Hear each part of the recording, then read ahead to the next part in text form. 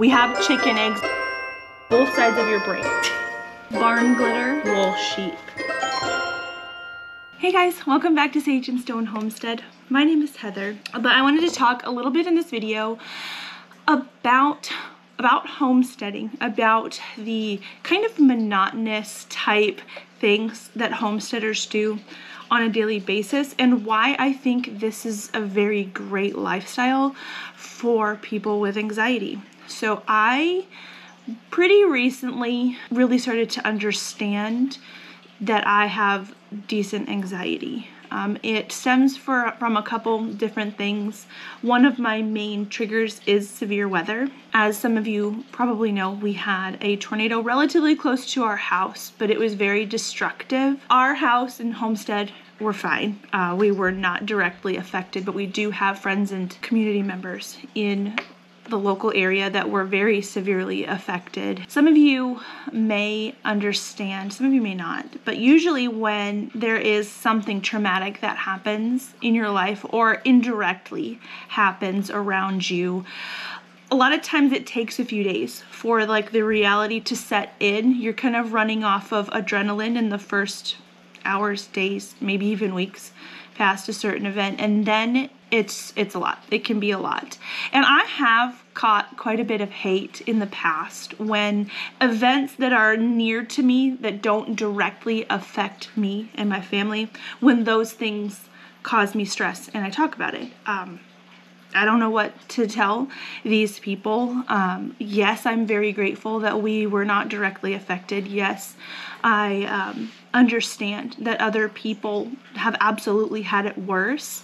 The anxiety comes from seeing those people go through that, and my brain just putting myself in their shoes, and what I'm dealing with, which feels like a lot to me, I know pales in comparison to what those people are dealing with. And it's kind of that notion that sends me a little bit into a spiral. I am very grateful that we were not affected by this tornado, but it doesn't change the fact that weather anxiety is a very real thing in my life. I wish that it was unfounded. I wish that I could just be nervous for nothing, and it's really unfortunate that my anxieties come true sometimes. Like, the thing that I'm scared about actually happens. And so it doesn't really help, but it's a fact of life. And there's a lot of things in homesteading that are very helpful when it comes to settling out anxiety. So for the past long time, my daughter Addison has collected eggs, and they've just sort of been piling up. This isn't really normal for me. I like to put them away. I like to kind of organize them, but I haven't done that. I haven't had the energy for it. And I'm going to explain what I've recently learned about doing small little monotonous tasks like this and how good they are for your mental health. So inside this basket, we have a few different varieties of eggs. You can see we've got quail eggs, we have chicken eggs, and then tucked in here every so often are some duck eggs. So when I pack up the eggs, I have, this is for chicken eggs. We've had these laying around for forever. We like to reuse old egg cartons. I have this for duck eggs. It is dirty, so are the eggs. I do not wash them, so I'm not really worried about this at all. And then I have these cute little egg cartons that we also reuse. These are for quail eggs. Lately my quail eggs haven't been fitting in there super well. These are jumbo Coturnix quail eggs, so we'll just have to see how well it goes today.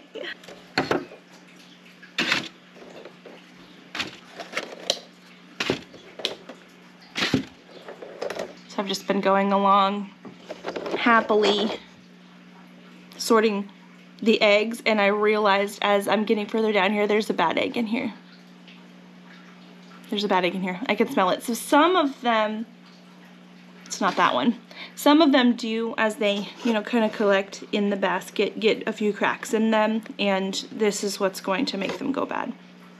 This egg actually does not smell bad, but I'm not gonna risk it. But I need to smell all of these now as they come up, and if it's quail egg, sometimes those are a little harder for me. This one here is a double yolker quail egg. It's not gonna fit in my egg carton for sure. These eggs are only at maximum like a week old, And so the rotten egg that is in here is very newly rotten, so it's not gonna be a case where you touch it and it explodes. That does happen, but that usually takes several weeks to get to that point.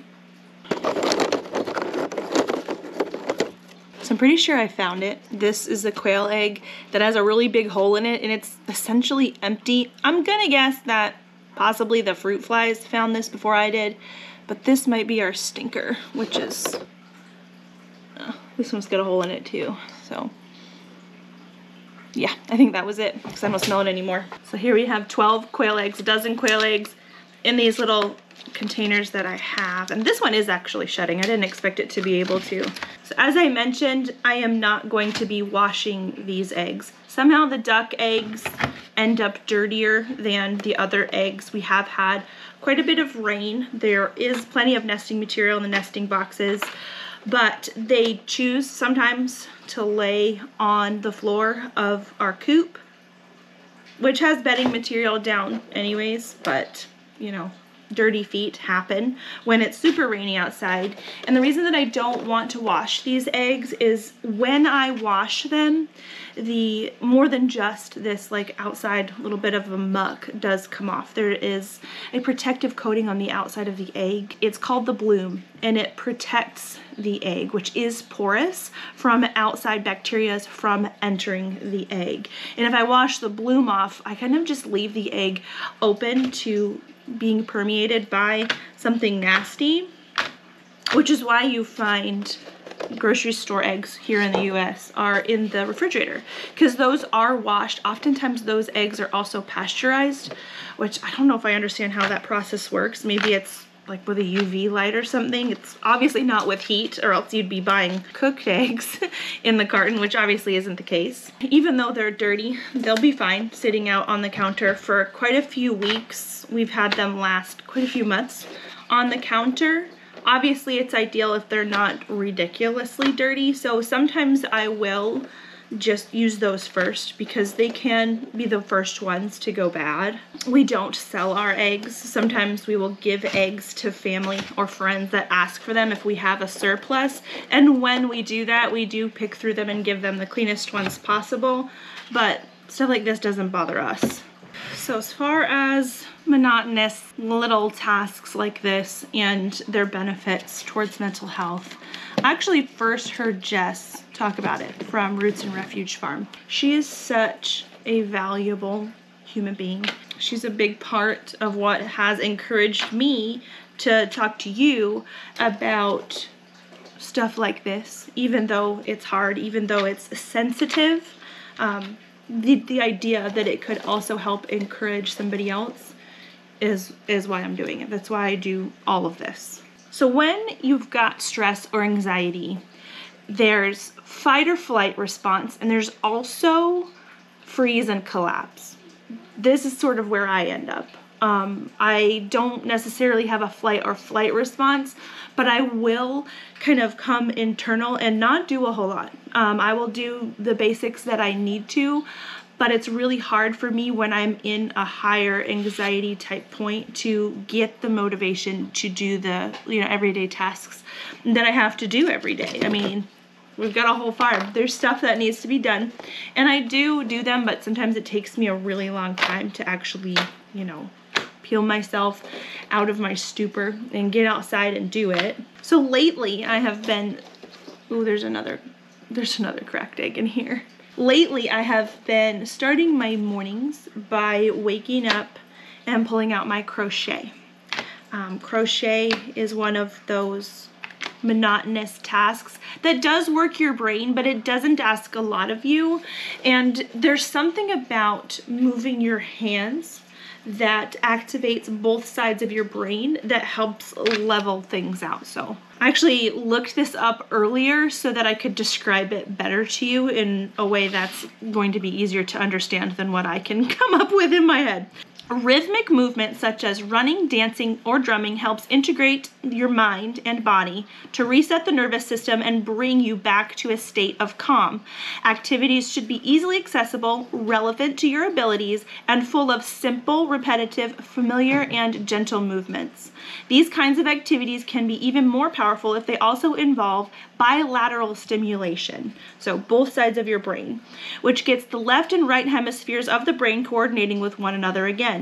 So when you go into fight, flight, freeze, or collapse modes, rhythmic and bilateral movements help the brain to redirect the resources that had rushed to the amygdala for survival back to the higher functioning parts of the brain.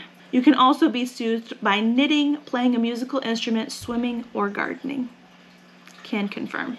I have dealt with some level of anxiety probably for my whole life, but I've been aware of it the last 6 or so years. We bought this farm in 2019, and I've said it before, and I've never been able to fully quantify why until recently, but I felt like I fully came into myself when we moved here. I actually didn't even realize that I felt a little bit aloft and a little bit out of place until I didn't feel that way, until we had this farm. And I had all of these tasks to do, all of the stuff like this. And sometimes I think that that's why this season can be hard, the season where we don't have a garden, because there's a lot of repetition and small tasks like planting seeds and weeding and putting away the harvest. But usually in the winter, tasks like that work your hands and your mind just enough to help bring you back down to baseline, they can be a little bit hard to come by, and that's when the knitting needles come out for me. So I learned how to knit when I was 8 years old. My grandmother taught me. She taught me both to knit and to crochet, but I learned knitting first, and I look forward to this season a lot. But I know it's a little bit of a short season for me to be able to sit down and knit and crochet, and so I've been trying to take advantage of that. Oh yeah, so here's the eggs that we got. Isn't this cool? This is one of the main things that I've been working on. This is actually crochet, and this pattern is made by the yarn itself. It's kind of hard to describe. I'm going to be linking a video at the end of this one that explains how this works. I can't remember the name of the channel, but the lady explains it really well. I call it crochet calculus because there is a little bit of math involved, but once you figure out the number of stitches that you need for each color in the skein and you work it across, the colors just fall into place like this. It's called planned pooling. It looks like it would be really difficult, but once you figure it out, it's really not like super technically complicated. That's one project I've been working on. And this is actually the first thing that I made this season. I've worn this, I think, in one video. It really hasn't been cold enough to wear hats yet. Our coldest weather comes in about January and February. But this is a knitted hat that I made using yarn that one of my friends actually spun herself. So this is wool, hand spun. It is very lovely. And because this yarn is so special to me, I wanted to use it to make something that I would actively use all the time. So I could touch it frequently. So I have a little bit of a yarn haul that I wanted to share with you guys. If you are familiar with Sandy Brock from Sheepishly Me, I bought some of the yarn from her sheep. So we're gonna open that in a second. But my friend Nora, that sent me this yarn. I sent her a picture of the hat and she loved it and wanted to send me another ball of her hand spun yarn. This is also wool. It's not actually the same colorway as this, but it's very, very close. And so I've got to figure out what I'm gonna make from this, but isn't this lovely? Look at that. This is so precious to me. This one is the Sheepishly Me yarn. We will go over this one last. We'll save the best for last. But there's a pattern that I want to do that is supposedly viral, the viral strawberry pattern. Some of you who are crafters may have seen it. And I saw it and I said, oh, I need to do that. I need to do it, but in a blackberry pattern. So I bought this yarn. This is a superwash wool yarn. Superwash just means you are able to wash it and the structure of the yarn itself isn't going to mat together. That can happen with wool that's not superwash wool. It gets, I don't even know how to describe it. It just gets bunged up. It turns into a mat instead of fiber like this. So here's the purple. Gorgeous. This is actually hand dyed up in Vermont. And then here's the green. So once I finish that planned pooling blanket, this is next on my docket for crochet. So if you're interested in where I purchased this particular wool, I bought it off of Etsy, but it's from Black Sheep Dye Works. You have no idea how hard it's been not to open these packages. I wanted to go over them on camera with you. This is from Sheepishly Me.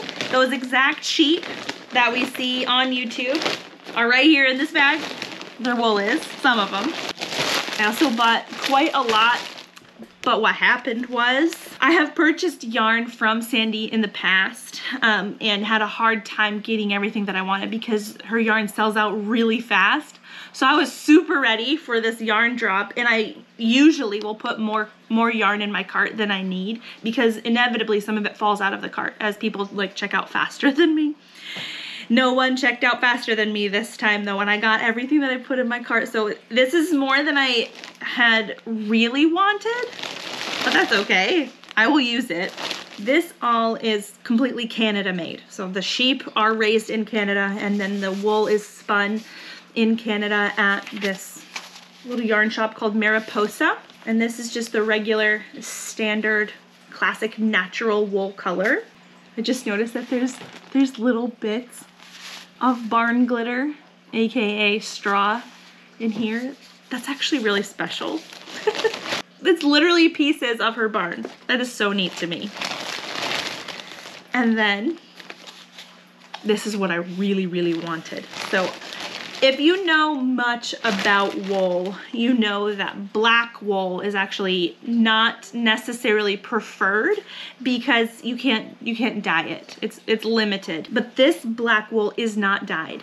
This is wool from some of Sandy's black sheep. She said that it took 2 years to build up enough of a stash of wool in order to make it worth spinning in order to get this yarn. And so this yarn was 2 years in the making, and it is genuine black wool from black wool sheep. Oh, it is so special. This one is actually, the black wool is softer. That's weird. This is much softer. There's a lot more barn glitter in the black one too. It is a little bit brown looking. It might look less brown on camera. It looks a little bit more brown in person. This is normal. As the sheep grow and walk around in the sunlight, the ends of their fiber does tend to bleach out a little bit. So getting a little bit of a brown tinge to the black wool is quite normal. And then there's this. So these are dyed, but I love them. So Sandy has a few sheep called the Golden Girls. They're in her retirement village, and they all have beautiful different colors. So she made this Golden Girls collection that started out like this, but it's dyed as a nod to her beautiful Golden Girls. The different colors. Isn't that gorgeous? I have zero clue what I'm making with this yarn. No clue at all. So if you've got ideas, let me know. It's really, really cool to me to understand kind of more scientifically at this point why I enjoy doing some of the things that I enjoy doing and what it really does to benefit brain health and mental health. It's very validating, to be honest. So even if you don't have a farm that kind of forces you into monotonous tasks like packing up bajillions of quail eggs, picking up some kind of hobby that works both sides of your brain, that gets your hands moving a little bit and gets your brain moving a little bit, but you can kind of do it in a way where your brain isn't completely turned on. This is kind of hard to describe, but I hope you know what I mean. That can be a good skill, a good thing to learn and to get into. So I am going to link some resources on knitting and crocheting in the description box below because you can really do that no matter where you're at. And I'll see you guys again soon.